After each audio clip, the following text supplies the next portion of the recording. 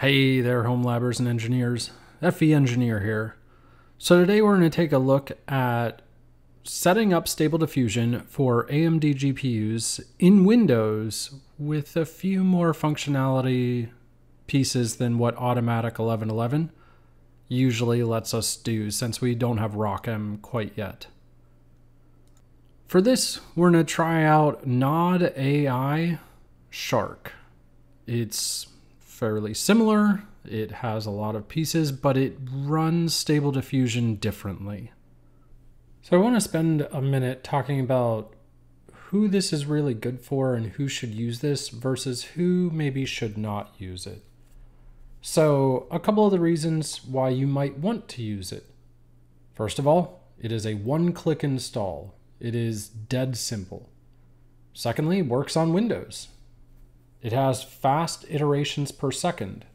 It allows in-painting. It's very easy to use this tool because it has somewhat limited options. It has the newer samplers like DPM++2M Keras, which I constantly get asked why that is not in the other DirectML web UI.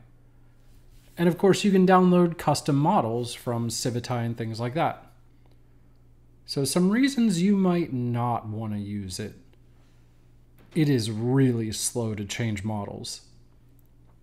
It is really slow to change image dimensions and things like that. It downloads a lot. And it has pretty limited options when you want to generate images. It just does not have as many settings and parameters and things that you can fiddle with like some of the other automatic web UIs. So with that, let's take a look at installing Shark from Nod.ai. So the very first thing we're going to do, we're going to come over to the GitHub page for Shark. We're going to look at this prerequisites because it says you have to do this. And for AMD users, it just says download the latest driver. Great. Well, I imagine virtually everybody already has the latest driver. After that, download the stable release. So let's click on the stable release. And the stable release, there's just this .exe file. All we have to do is just click on this and download it. And it's about 475 megabytes. Once it downloads, before you ever run it, make sure that you go somewhere on your computer that you want to save it. Make a new folder.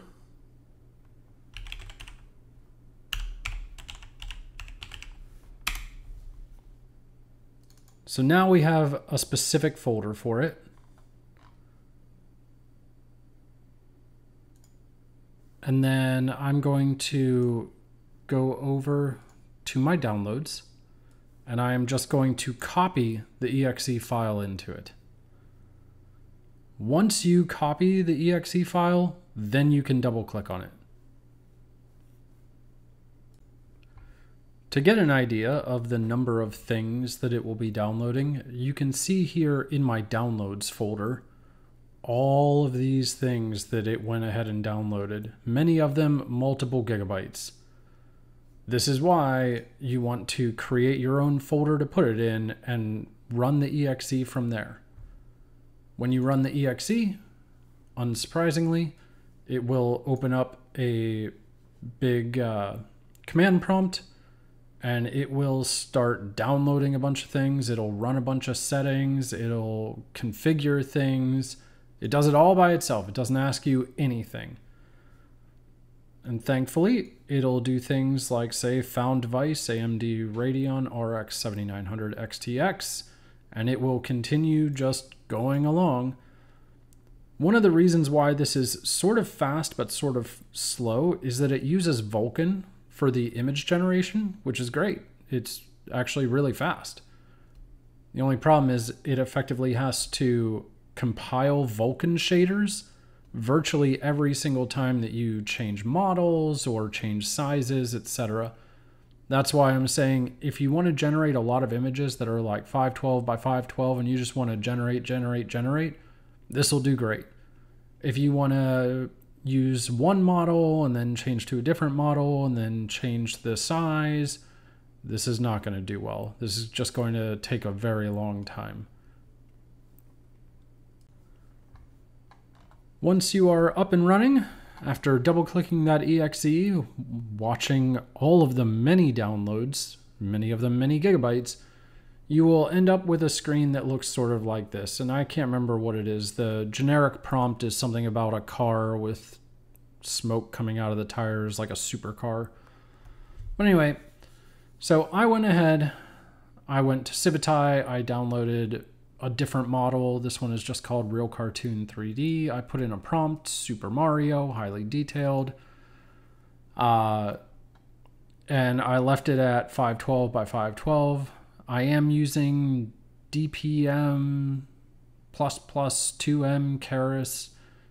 It's named something differently, but in this one it's named DPM Solver Multi-Step Keras++. So we have a lot of different samplers here that we can play with. Steps out of the box, it only goes up to 100. The CFG scale, for some reason on here, it puts it at 7.5. It does have a low VRAM setting.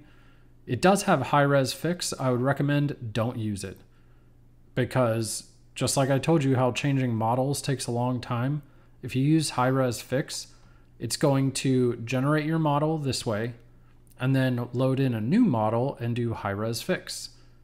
And so it will take a really long time.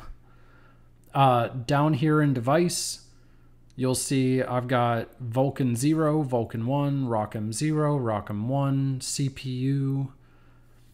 The ROCm doesn't work because ROCm doesn't work in Windows. CPU is slow as can be. Vulkan 0 is my 7900 XTX, and Vulkan 1 is actually my integrated GPU, which obviously we do not want to use for this. But you can see that I generated this 512 image that's supposed to look kind of like Super Mario Brothers. And what we'll do, because this space is somewhat limited, we'll send it to InPaint. And in InPainting, we'll swap over the prompt. We'll swap over, copy and swap over the negative prompt.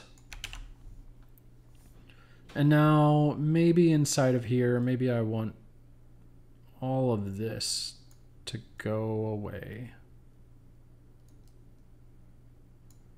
Whatever that was, I didn't like it. So let's do that. So with here, we can set our scheduler, height, width, don't change it, steps. You can inpaint the whole area, generate image.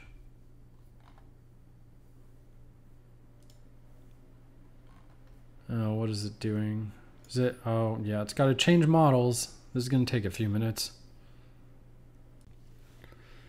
And you'll see that it did in fact change and generate this with inpainting exactly as we expect. It left basically everything the same. It only changed this one little area in the bottom corner. Just so that people can see, now that it's all set up, I'll do it again. And now it changed this background. And you'll see that for me, it took 4.5 seconds, and that's at 100 steps. So it does end up getting about 20 some iterations per second. Sometimes a little faster, sometimes a little slower for me.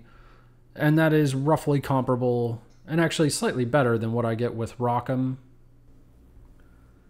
You may notice up here at the top, there's something called Chatbot. Don't use it. I tried using it. It downloads these Llama 7B models that are 13 or 14 gigabytes each, and it just didn't seem to work appropriately. I did eventually get it to work, it just was terrible.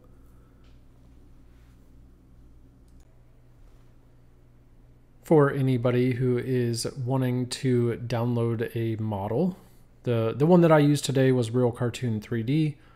I have not tested Stable Diffusion XL models running on Shark, but in Civitai you can come down to any model you want, get download options, click on it.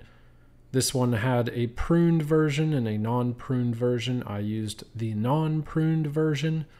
Once that downloaded, because I ran my exe file straight out of downloads first, it ended up putting my models folder inside of downloads. But for you, since you ran your exe in some folder, inside of there, you should also have a models folder. You can double click on it. And all you will need to do is any file that you download, like from Civitai, like a safe tensors file, just drop it straight inside of models. And after that, you will have to exit out of Shark entirely and then reload Shark from the exe entirely. And after you do that, it will pick up this model. There's no way for it to pick up the model in real time with it open and running.